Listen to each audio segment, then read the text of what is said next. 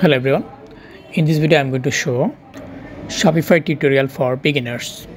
So the first step is you need to create an account with Shopify. So go to Shopify and sign up for 14 days trial. Once you start your free trial, you will be required to fill in some details about yourself, and then you need to describe some more details such as which of these best describes you, or your name or address or your business purpose, etc.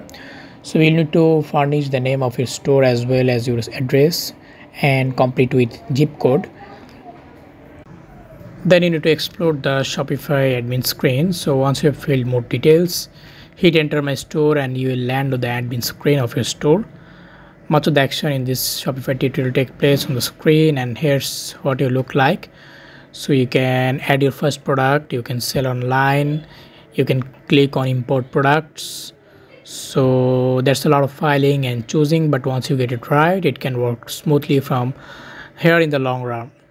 Then next step is you need to choose and customize your theme. So Shopify themes are what help you achieve a distinctive look for your store, and it looks like really professional.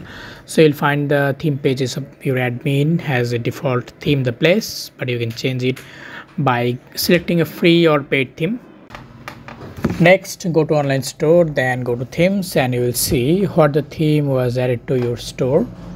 You can test and preview changes and keep seasonal versions of your published theme depending on which Shopify plan you use. It's possible to add many themes to your account.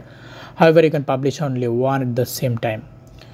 So you can also customize the theme using customize button next to your active theme.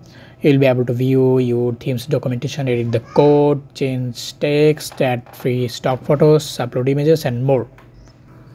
Then next step is add your product. So to do this, go to products and click on add product. So all information relating to your product that you can want to share with your customers goes in there. You can also upload images of the product and fill in many details to describe it. Add information that will help your viewers to find the product easily, keeping SEO in mind. So we need to do the search engine optimization.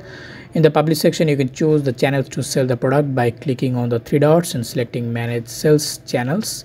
It's possible to add up to 250 tags to your product, all separate by commas. Also, you can do some other things like shipping and payments, and you can also add your store details and locations. You can also add shipping details, which is you can do this for domestic and international shipping. Also, you can add your manual delivery date, local delivery setup, etc. So finally, you can do is checkout page where you accept orders via the secret Shopify checkout. You can also change the appearance and layout of the checkout page, which can be modified. Also, you can enable receiving payments. While choosing the payment gateway, you should keep both your location and that your customers in mind. So you can do in euro or USD. If you want to change the currency, go to settings, store details, then store currency, and change your currency. Then you can also do test your store. So go to settings and payments, see all the providers, and activate the gateway. So this is pretty much the basic of how to use Shopify tutorial for beginners. Thanks for watching.